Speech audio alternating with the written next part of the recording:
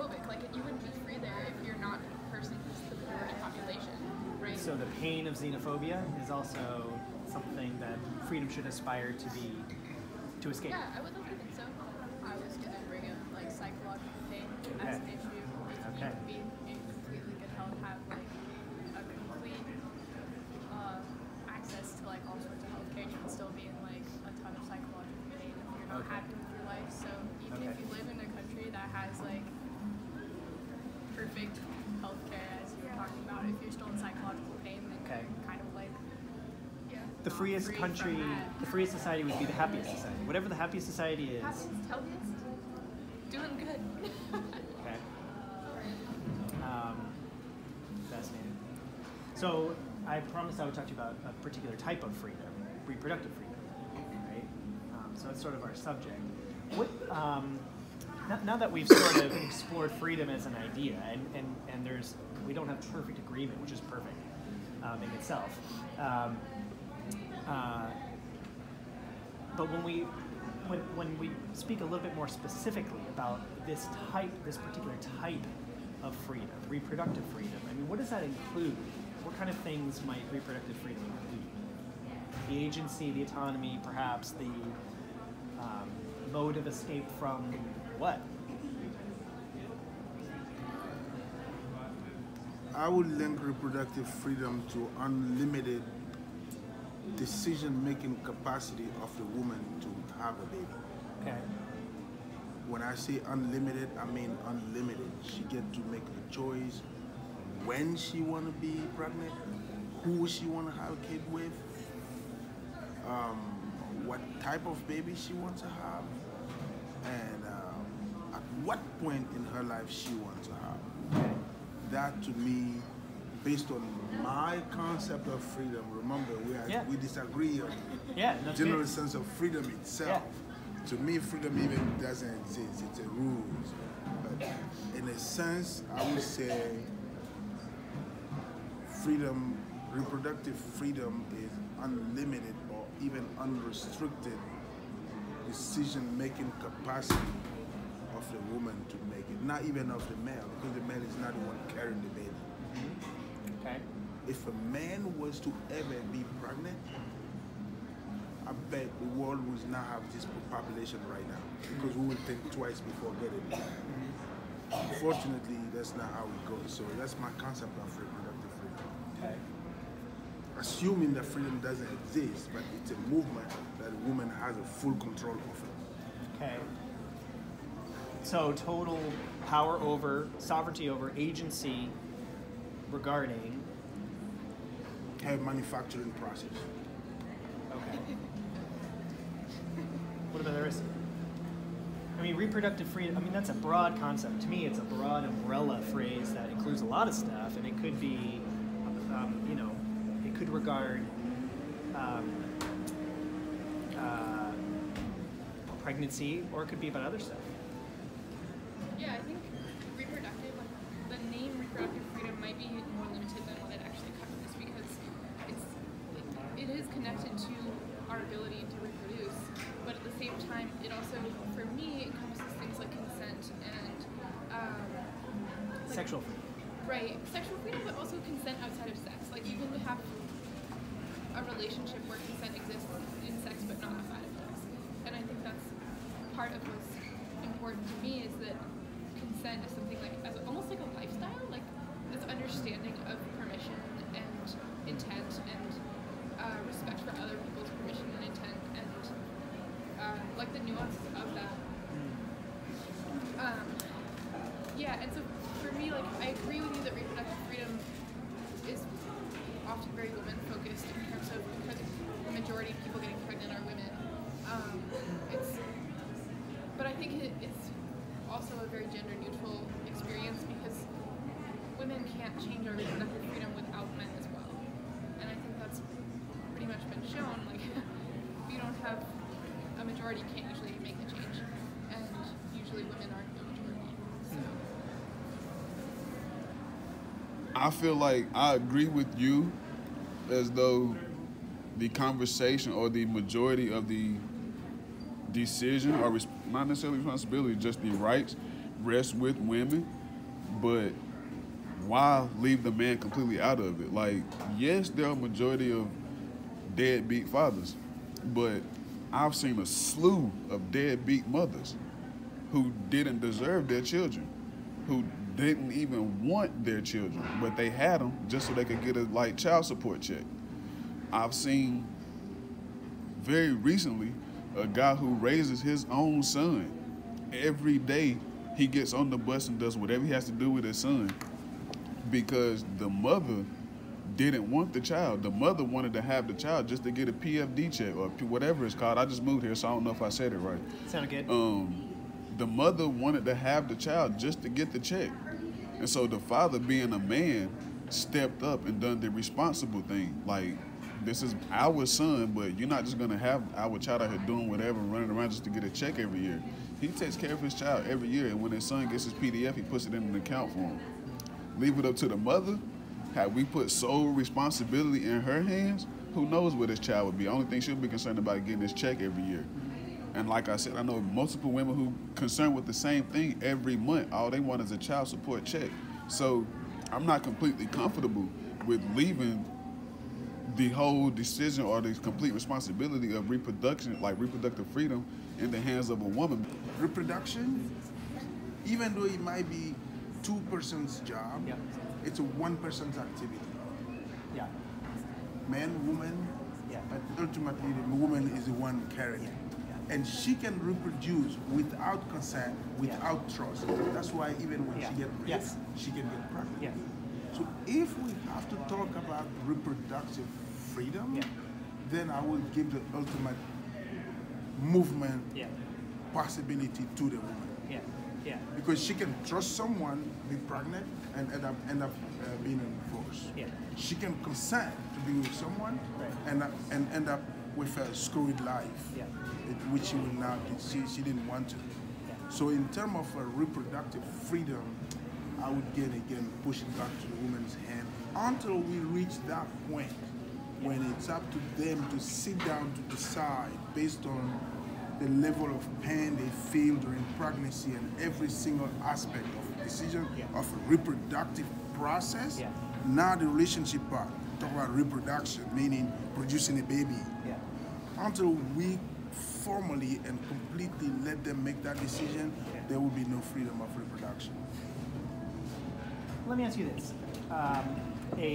This is, I guess, a different way of thinking about reproductive freedom a little bit. I had a close family member recently choose to undergo in vitro fertilization. Right? So she elected to become pregnant, and she went to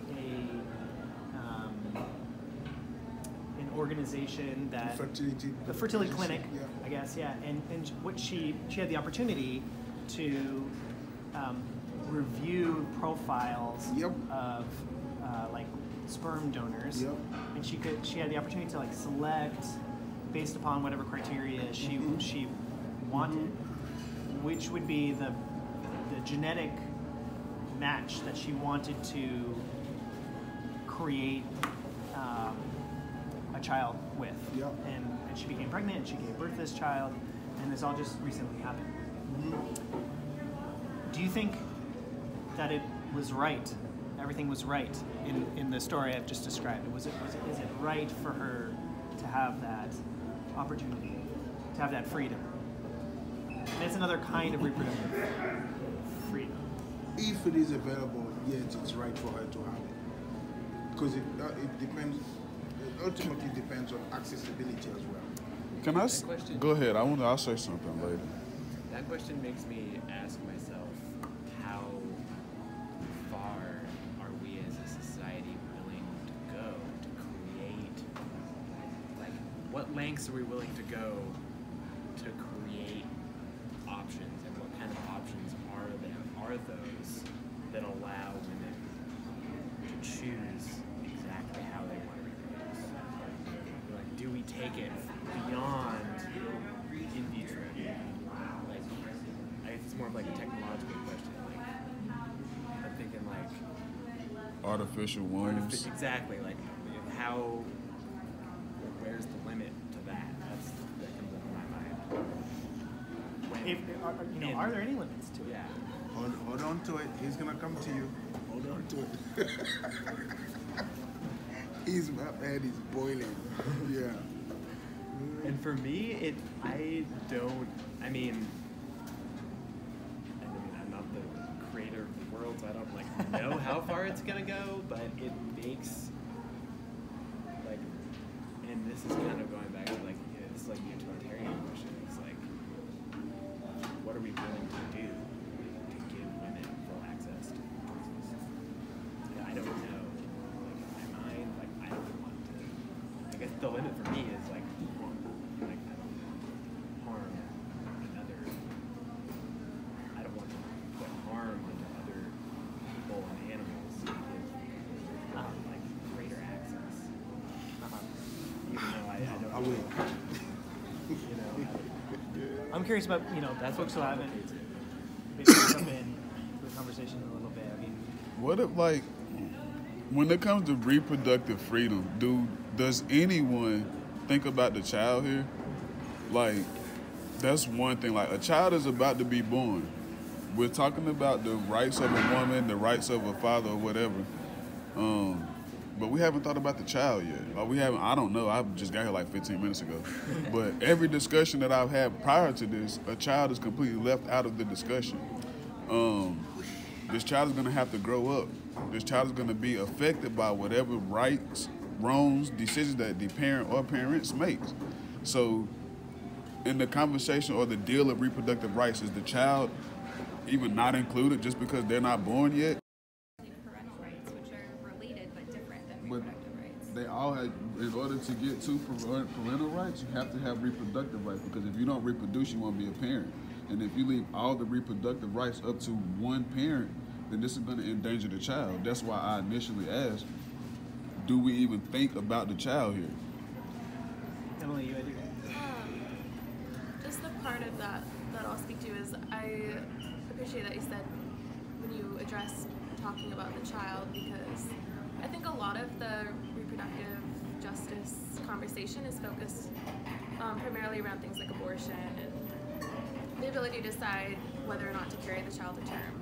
But then I feel like often the conversation ends after the child is born, and Exactly. things like having services like child, the word is escaping me, yeah, or like good adoptive services, or like food stamps, things that provide actual child care, I feel are a really important part of the reproductive discussion, because if we're not supporting these people once they're born, then why even have the conversation?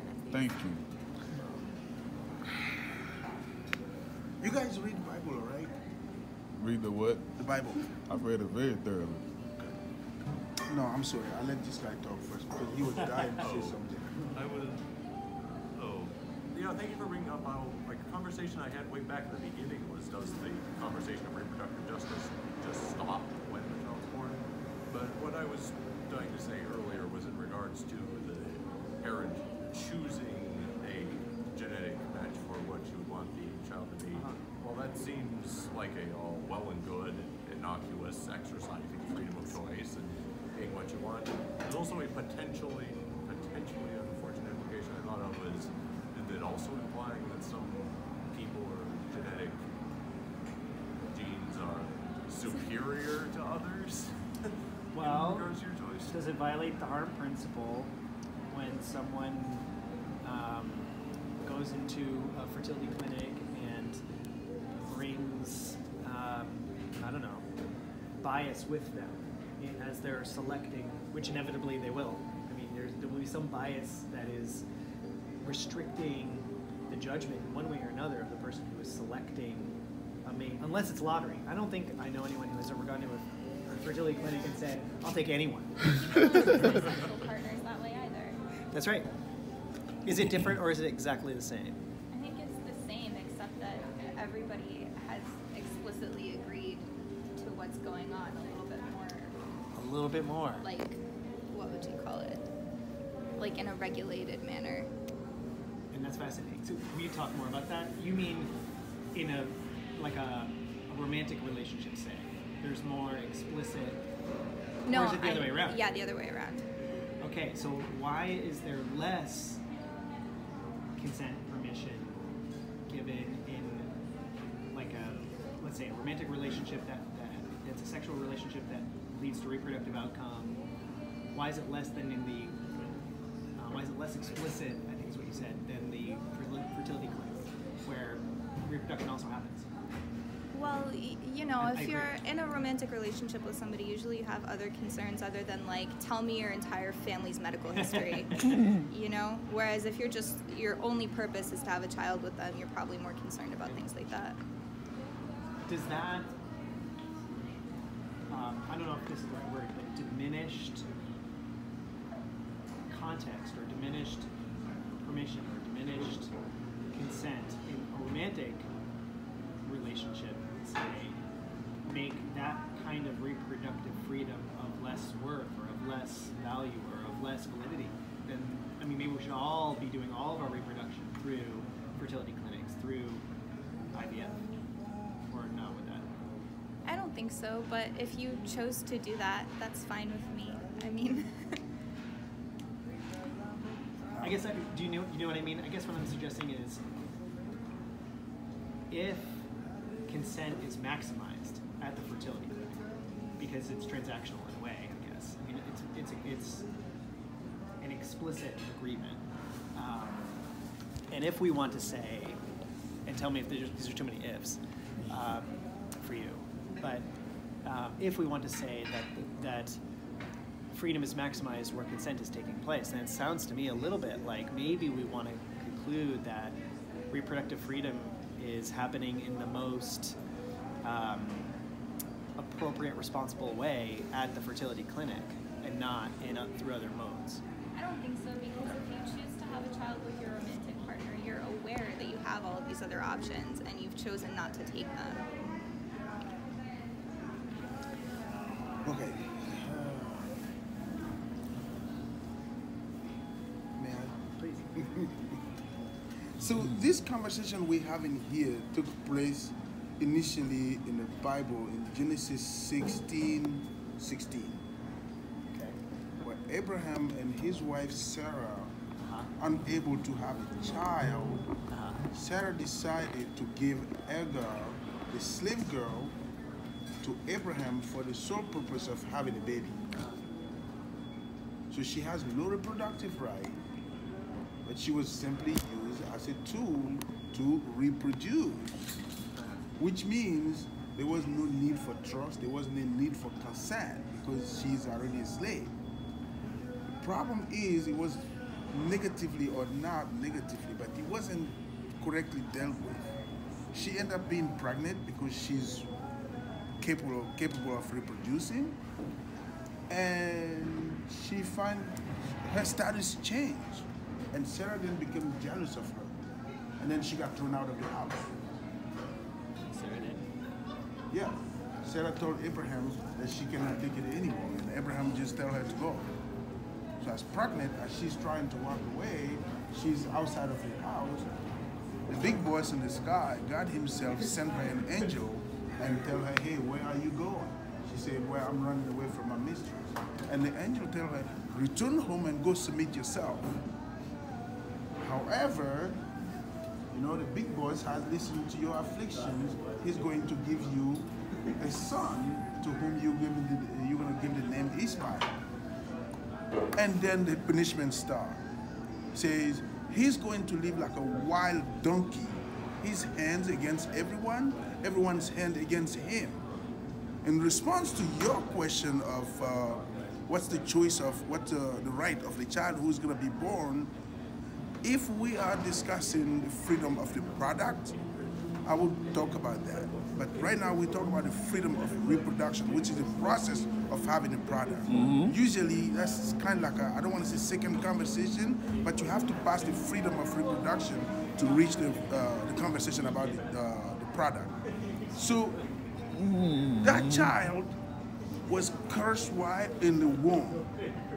And this is the Almighty God telling that slave girl, once she was physically, emotionally, sexually abused because she had no say, and then because she's pregnant, saying your child is going to live like a wild donkey.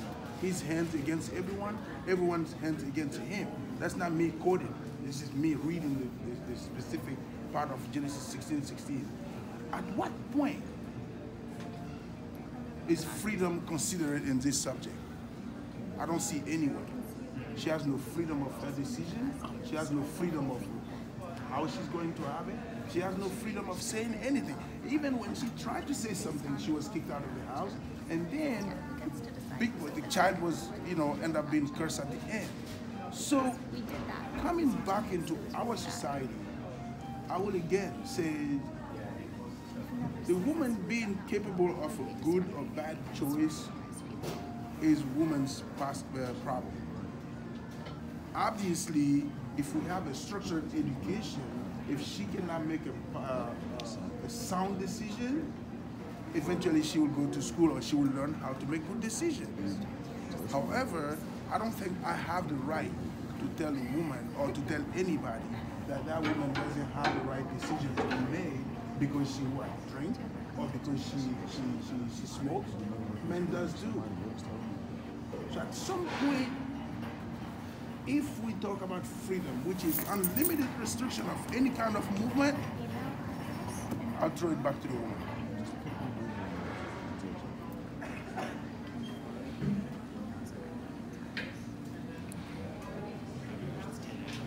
All right, we're late. I was gonna leave at, I was gonna leave at 1:30. At 1:30, but at this point, I can stay up to 5. You all should keep going. I do have to run, but let me just say it's an honor for me to join you. And Thanks for coming. yeah, It's clearly needed more than an hour. you should keep going. You didn't say anything about yourself specifically. What do you do? What do I? Me? I'm just here to ask questions. I'm not here. No, what do you do? I'm a professor in the political science department, Political science department. Okay, what do you teach? Political science? political theory. Political I teach theory. what we're doing. This is what I do. Okay. Anyway, I just really appreciate your entertaining my visit, and appreciate the invitation. And I think that this couldn't be more important to discuss and debate